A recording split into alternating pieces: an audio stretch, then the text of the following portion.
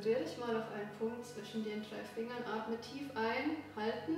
Schlaf tiefer und tiefer in die Entspannung. Mit jedem Drehen des Kopfes vertieft sich die Entspannung nur noch mehr. Wenn ich den Kopf loslasse, geh noch tiefer in die Entspannung. Tiefer in die Entspannung. Du stehst jederzeit sicher und fest und lässt dich nicht umfallen. Jeder einzelne Atemzug, jedes Ausatmen vertieft diese wunderschöne Entspannung von Kopf bis Fuß. Jeder einzelne Atemzug schafft das. Und ich nehme jetzt deinen rechten Arm. Dein rechter Arm bleibt jetzt hier und der Finger, der steht hier so nach vorne und wird jetzt hier vollkommen fest. Hier die Faust ist auch vollkommen fest und vor allem hier der Zeigefinger ist vollkommen fest. Der wird jetzt auch ganz unbeweglich und wenn du gleich versuchen wirst, den Zeigefinger wieder zurückzubringen, ist das einfach nicht mehr möglich, denn der Zeigefinger ist unbeweglich.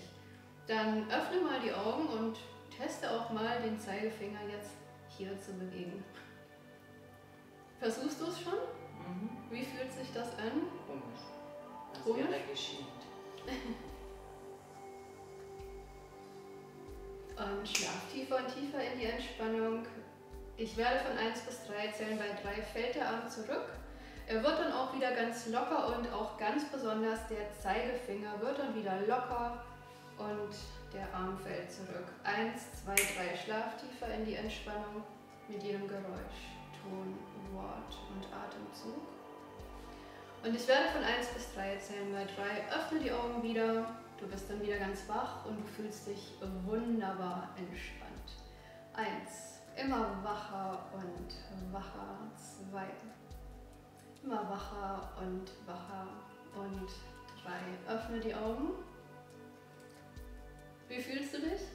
Gut. Mhm. Wie war das, den Zeigefinger nicht bewegen zu können?